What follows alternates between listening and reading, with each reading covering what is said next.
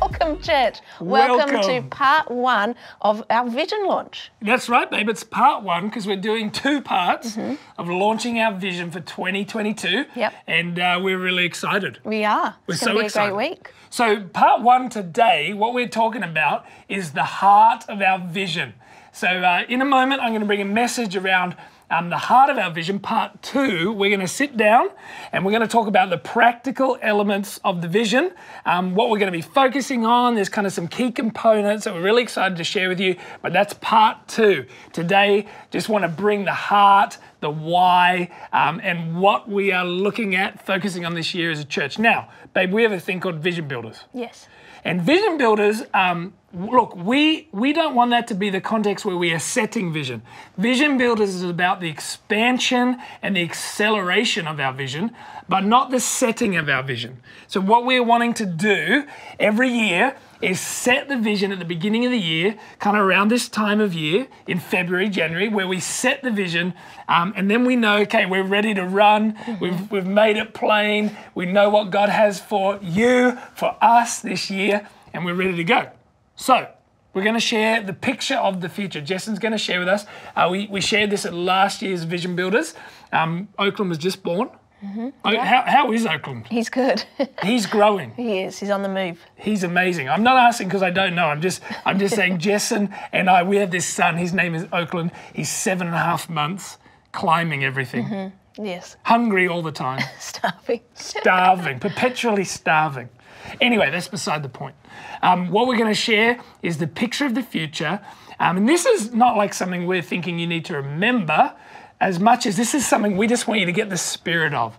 This is the big picture we sense God is leading us toward. Okay, so are you ready, everybody?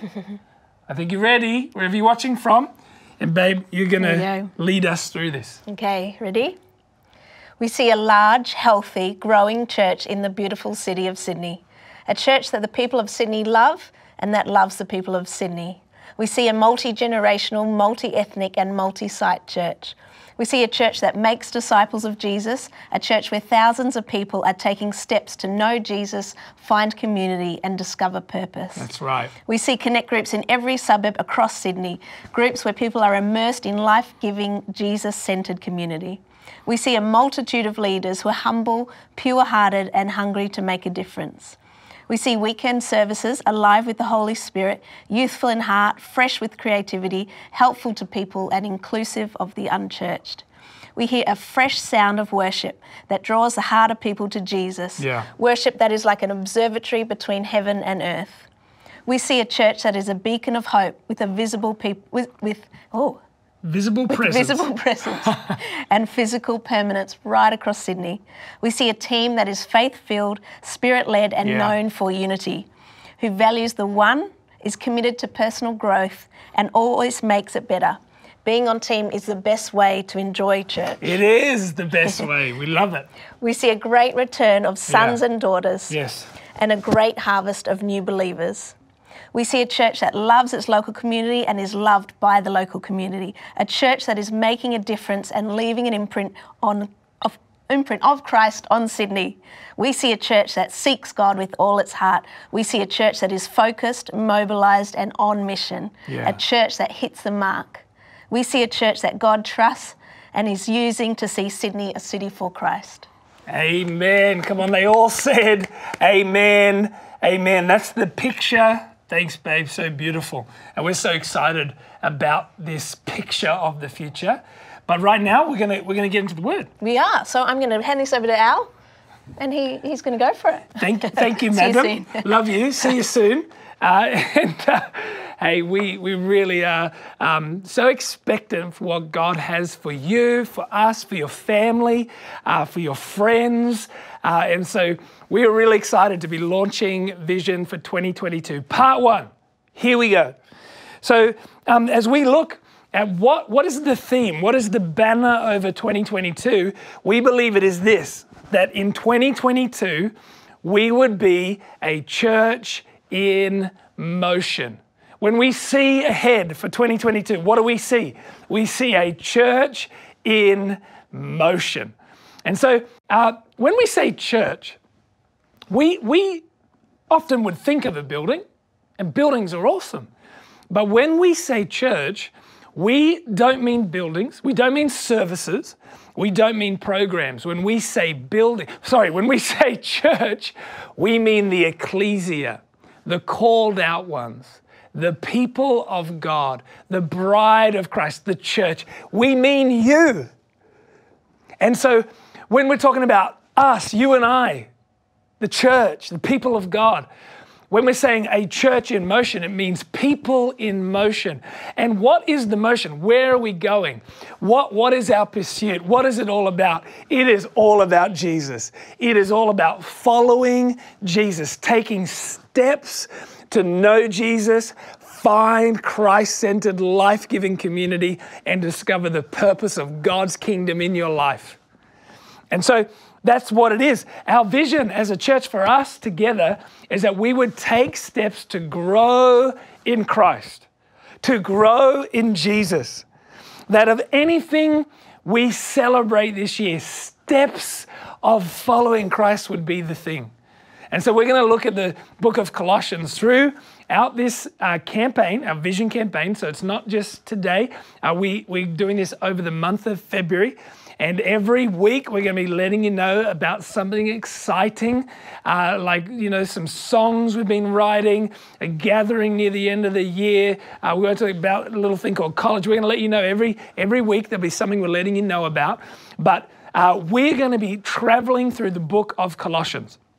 Now, Colossians is written by Paul, the apostle, and he's writing it from prison, and he's writing it to a young church. The Colossian church is a young church. And what I love about this is as a church, as C3 SYD, we aren't young. I mean, we're kind of young, 40's not old.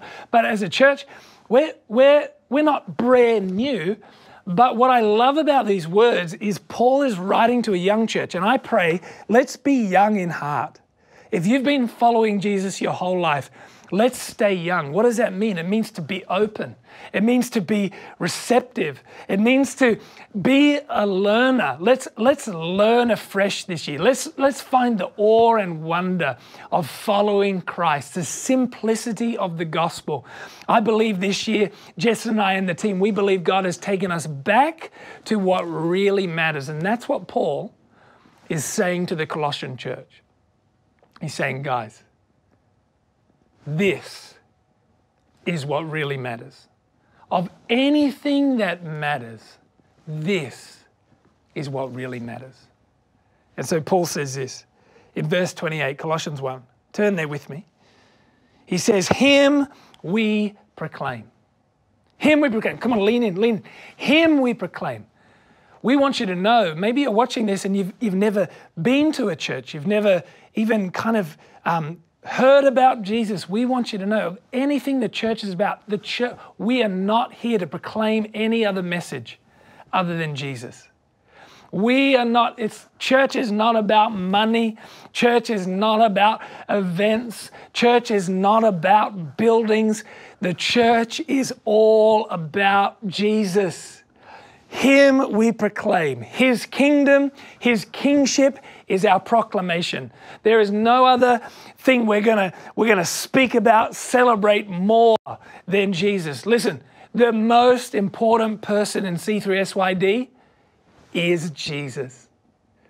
Our prayer is that the most important person in your life would be Jesus. He is the most important person in the universe. But is he the most important person in our lives? And our prayer this year is that he would be our proclamation. He would be what we make public, what we celebrate, what we are most excited about. Him we proclaim, warning everyone and teaching everyone with all wisdom. So we need challenge and we need instruction. Good leadership, good shepherding comes with both. Jesus does this. His rod and his staff comforts me. We read David say in Psalm 23. So Jesus, he's a leader. He guides us. And so when we are proclaiming Jesus, we want to bring the challenge and the instruction. We want to bring the things that's going to help you, help us. I need this. I need both with all wisdom, that we may present everyone mature in Christ. This is the theme. A church in motion. Everyone mature in Christ. What does it mean? A church in motion, to be growing in Jesus, to be maturing, to be ever pursuing and learning and growing and taking steps. This is a year for taking steps. Look, we are praying and believing this year that our awe and wonder at the miracle of seeing lives transformed by Jesus would be rejuvenated, would be restored, and would be stronger than ever before in our church. This is the vision, that lives transformed, people growing in Christ, one step at a time. And here's the thing, it does happen one step at a time. It doesn't happen all at once. An overnight success is never an overnight success. You've heard this in sport. Oh, wow, you mean they're an overnight success. Where did they come from? Boom. That soccer team, they're now amazing. Go Arsenal. Wow, look at them. An overnight success is never an overnight success. It happens by steps. Step after step after step. And so that is what we want to commit our year to, what we believe God is calling us together to commit our lives to take steps, to know Jesus. And the thing about knowing Christ is when you know Christ, Jesus had disciples. They were always together. So when you're following Jesus, it's never alone. It's always with community. And then as you follow Jesus and you're together with people, it's never just about you. It's about what God is calling us to accomplish. We have all we need in Jesus, and now we are equipped by Him to go and make a difference in the world. And so we want to take steps in all these areas this year. I know in my life, I want to take steps in this.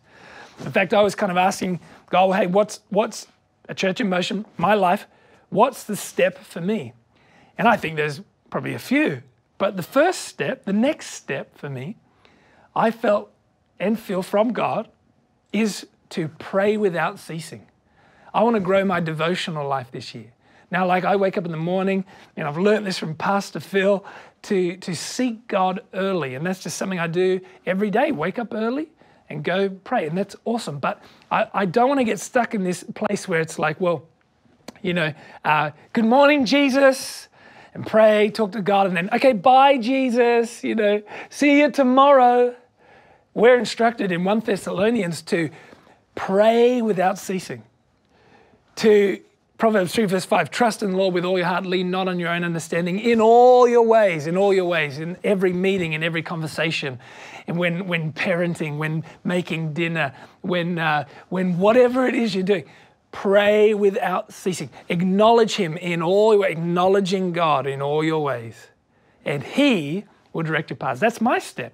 I wonder, what's your step? What do you feel, God? Why don't you take a moment, and if you're part of our church, or you're joining our church, or you're wanting to know about our church, let's take this year to ask God and say, hey, what's my next step? Not all the steps, what's the next one? So this is a year about steps. And here's the thing, when we focus on steps, we want steps to be our greatest priority, our biggest win, and how we measure success. Like, it is so good that you don't have to wait to measure success. If you take a step, that is success. As a church, we don't want events. Events are good, but we don't want events to be our measure of success. Events should strengthen our vision. They should encourage us in our vision, but they should never become the vision. Our vision is steps to be a church in motion, following Jesus. Okay, so 3 things as I wrap this up. What do we need to prioritize to be a church in motion? What does it mean to be a church in motion? What does it look like? 3 things. The first thing we believe is that we would be a church that prioritizes steps, not seats. A church that celebrates steps more than seats. Now look, seats are important. Seats are great. And we're blessed to have connect groups, to have Sunday services where we can be seated. Sitting and reading the Word of God at home is an amazing thing. But you gotta understand, hear me, you gotta understand, the seat is not the end goal. The end goal for your life is not to stay seated. The end goal for your life is to be in the seat so you can take a step. The end game for us is not just to get people in seats or to be in a seat ourselves. It is to be in the seat so we can take a step. And we are believing God this year that every seat will lead to a step. We're praying every Sunday service would be a catalyst from the Word of God, from an atmosphere where we are worshiping Jesus. It would be a catalyst that causes you to see the step that God is calling you to take and be able to take it by the power of the Holy Spirit. And so we are believing this year. In fact, we're getting really, really purposeful about this, that every Sunday is kind of like the download. And so there'll be a message, there'll be an atmosphere that's a catalyst in your life. And then we have connect groups.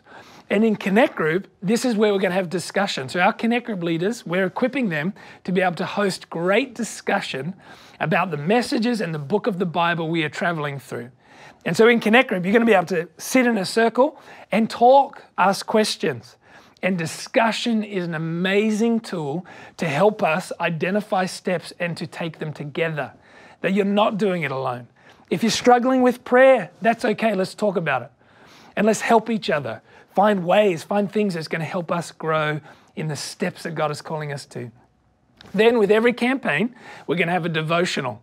And the devotional will be a YouVersion Bible study, a YouVersion devotional. It'll be a Bible study of the book of the Bible that the scriptures that we are traveling through each campaign so that you can dive deeper into the Word of God. And that might be a step for you this year to do the devotional with a campaign. Anyway, we're so excited about that because it's about the seat is about moving you to a step. Jesus said this in the book of John. He said, whoever hears these words of mine and puts them into practice is like a wise man that built his house on the rock. Whoever hears these words of mine and does not put them into practice is like a foolish man that built his house on sand. So the words of Jesus giving you a firm foundation to build your life on. The only way those words become firm in your life is when they move from hearing to doing, from seated to taking a step. And so even if you are reading the Word of God, our prayer is that it leads you to a step for your life. How you doing? You doing all right? Okay. Steps, not seats. Second thing, steps, not leaps. Steps, not leaps. In other words, we need to prioritize the small steps. That it is not about stars. We are not looking for stars. We are not looking for people to go from zero to hero overnight. That is not the goal. And that is not God's goal for your life. It is that you would grow incrementally, that you would identify what's the next step in my marriage, what's the next step in leading, in my work, in my spiritual life, in my devotional life. What's the next step? So we want to be really good at together identifying what's the small next step. Now, I don't know if you're a scientist. If you're a scientist, God bless you. But in science, we know of Newton's law of motion. And essentially, anything that is not moving, unless acted upon by a greater force, will continue to not move. I know, genius. Anything that is not in motion isn't going to suddenly get momentum. But something that is in motion, there's a catalyst, and now it's moving.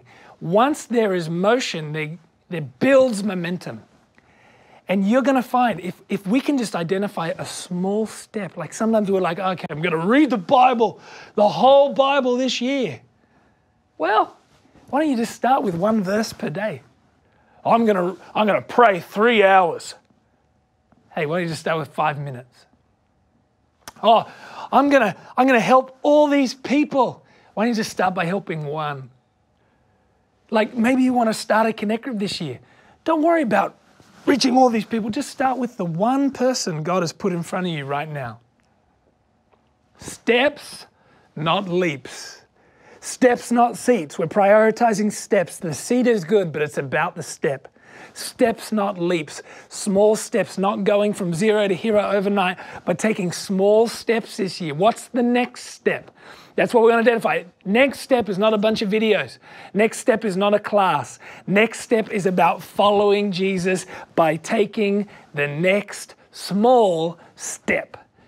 Come on, in Jesus' name. Third thing is people over program. We need to prioritize people over program. In other words, we need to love people more than we love our program. The reason we have program, the reason we have services, the reason we do these things that we do is not for the sake of the thing that we do. The reason we have a service is to serve people. I mean, interestingly, it's called a service. Service. We want to be the kind of church that's not trying to just get people to do stuff for us, but it's what, as a church, how is what we do helping people?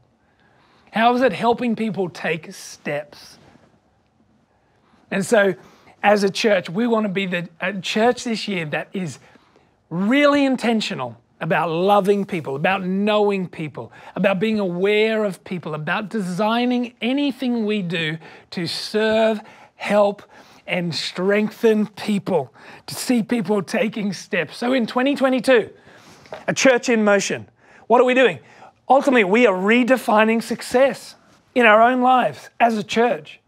We are saying the sign that we are making a difference, that we are helping people become followers of Christ, helping people that are stuck in a dark place get free. The sign that we are making a difference is not events, but we're thankful for them.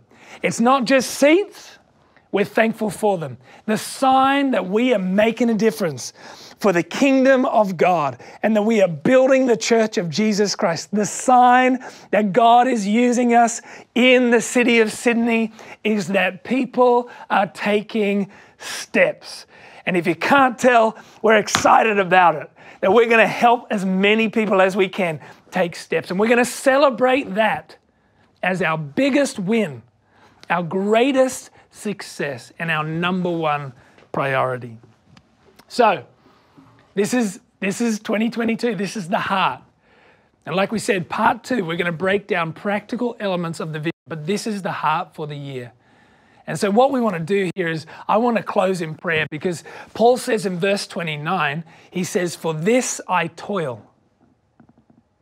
For this I toil, struggling with all the energy that he powerfully works within me." And so we want you to know, church, this is not a work of our flesh. This is not a work of our effort. This is not a work of us striving to make this happen. For this I toil. We know why this year. We're redefining what really matters. Like Paul said to the Colossians, this is what really matters. We're redefining it. Steps is what really matters. And we are not doing this in our own power, but we're doing this by the power of the Holy Spirit. The Holy Spirit working in us. He is our guide. He is the Spirit of truth. He convicts and He helps and He comforts us. And so I'm going to pray over the vision. We want to commit this vision to the Lord, to God. So wherever you are watching this, why don't you pray with me right now? And let's bring this before God and let His power work in us unto the fruition of this vision. So Lord, we come before you right now. God, we thank you, Jesus, that you are giving us clear vision. Lord, you are helping us see what really matters this year.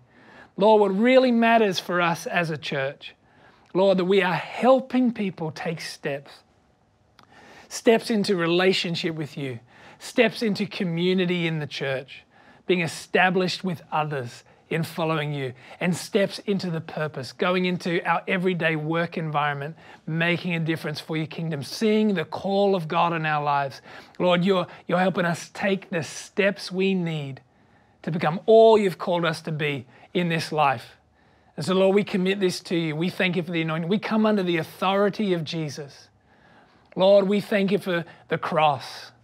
Lord, we thank you for the blood of Jesus that washes us, cleanses us, makes us whole.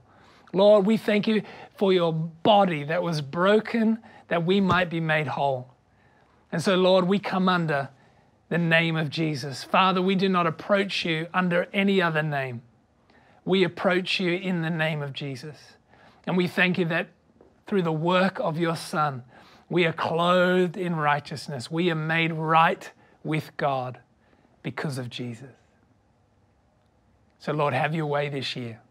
Help us, Lord, that our lives are not stuck, stagnant, nor on pause. Listen to me.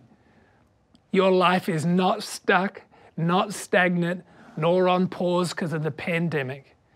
Whether we have buildings, whether we have nothing, we will always be a church in motion because it's not about the things, it's about following Jesus. And so, Lord, we thank you, God. If we are feeling stuck, you help us find the step that brings motion and movement to our following of you. God, if there's areas, Lord, that are a bit blocked, Lord, if there's areas that are on pause, we thank you, Father, in our church this year. Lord, you revive and restore that love, our love for Jesus, and clarity on what steps to take in following you. In Jesus' name. They all said, amen. Hey, we're so glad you could join us and watch this Vision Part 1. Make sure you watch Part 2 so you get the full picture of what we see for this year. We love you, church, from Jessen and I, all the team, and we'll see you soon.